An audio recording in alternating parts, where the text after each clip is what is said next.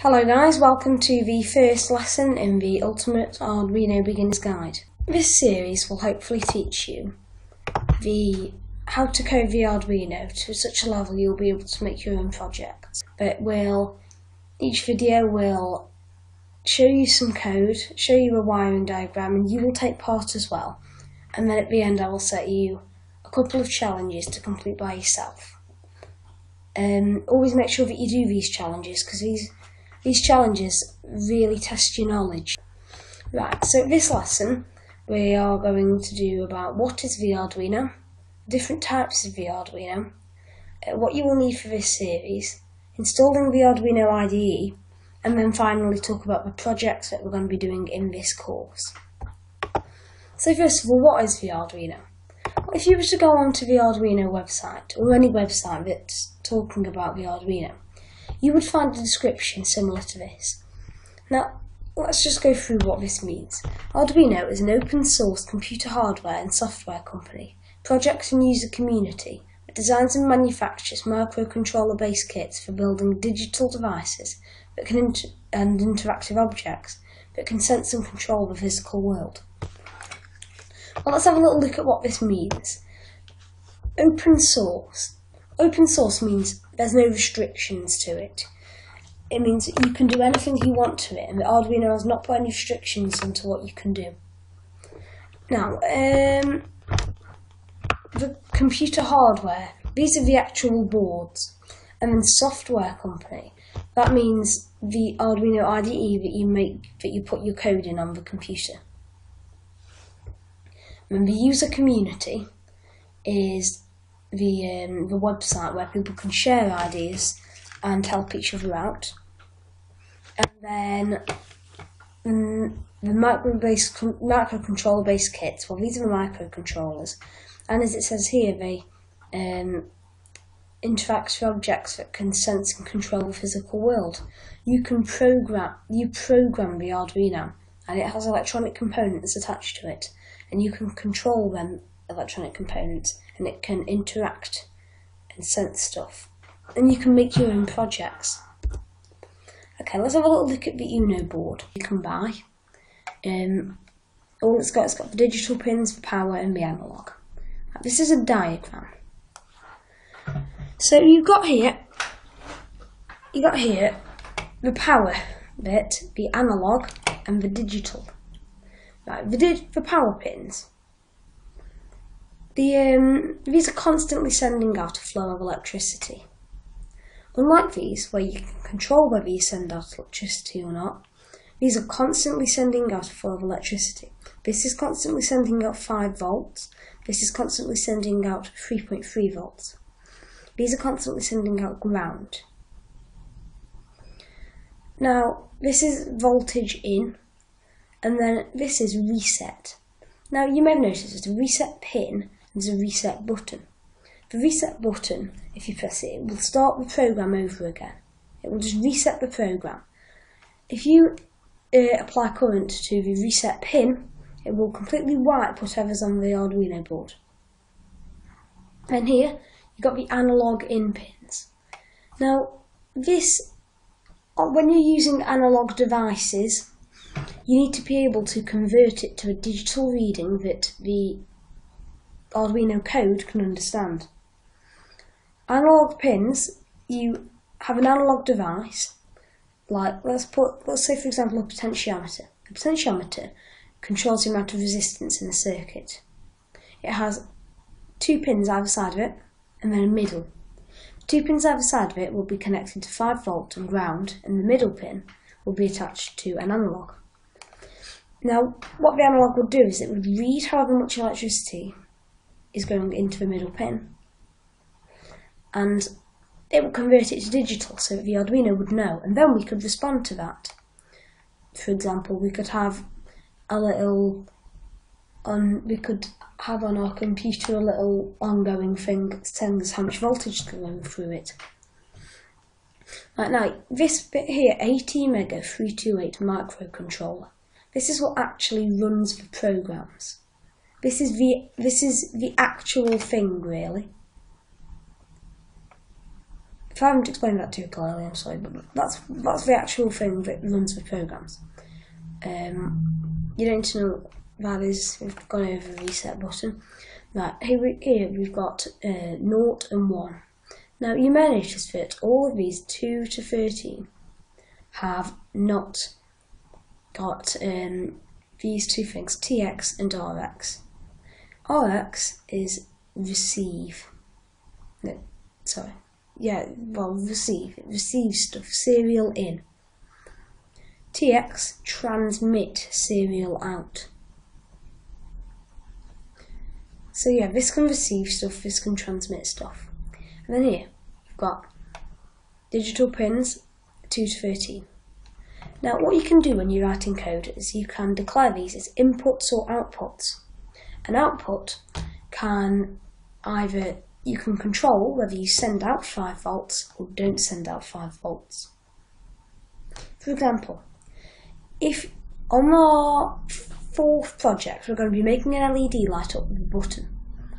If you got a button and you press down on it and you had 5 volt and 3.3 volt either side, and you had the other side of the button attached to one of these, it could read that there's electricity going through, and you could say if one of these equals high, which means there's a lot of electricity, turn 13 high. And then you could have an LED going to 13 and ground. And then there you'd have your project. And if it's so that's basically explained the input and output. Digital ground is very similar to ground here. And then analog reference pin. I'm not going to explain that now. Okay, USB plug. So when you're writing code, you need to upload the code from your computer to your Arduino. You plug it in using a USB. This is the USB. This is the USB that you plug it into from your computer. And then here you've got external power supply. So you might not always want it to be plugged into your computer. You might want to plug it into a socket or perhaps a battery. Now this is what you do to do that. This is an external power supply thing, and you just plug it in from a battery or your computer, and it powers your Arduino, as your Arduino does not need to be connected to your computer all the time. You only need to connect it to your computer to put the original code on. Okay, right, moving on now. The different types of Arduino.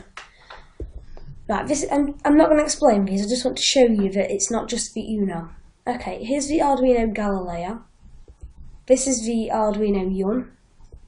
This is the Arduino BT. This is the Arduino Mega. That's all I'm going to show you, but it just shows that the different types. And this one here, the Mega, is a lot more complicated than the Uno. It's got a lot more power. Right, this is the main part of the video that I wanted to do it for. What you will need. Okay, you'll need an Arduino Uno. We've already been through that, but you will need that or higher, and you could use a clone. The actual Arduino is about £15 to £20. A clone you could get as cheap as a £5, and they are extremely similar, but the Arduino is much higher quality, and I do recommend getting a proper Arduino so we make sure that we're on the same page. A full-size breadboard. Now breadboards are used for prototyping circuits and stuff. You can put components into these. Now this is only a half size, but I'm just going to show you what a breadboard does. If you apply current to this, normally you'd apply 5 volts to this one and ground to this one, and then all the way down here you'd have 5 volts, and then all the way down here you'd have ground. And then you can, for example, if you wanted 5 volts over here on your thing, you just do a wire from there to there, and then you'd have 5 volts there. Or if you want to ground there to there, you put it there. And it's the same with these. If you apply any current to any of these pins, it runs all the way down and back up. Okay, here you've got the actual thing where you do the circuits. You've got this line in the middle which separates the two. You've got 2 sides. If you apply current to any of these holes, it runs up in rows like this, columns more like. If you apply current to here, it would run up. Here, here, and then here, that's how the breadboard works. And then that's only a half size. This is a full size, and this is probably best that you get a full size.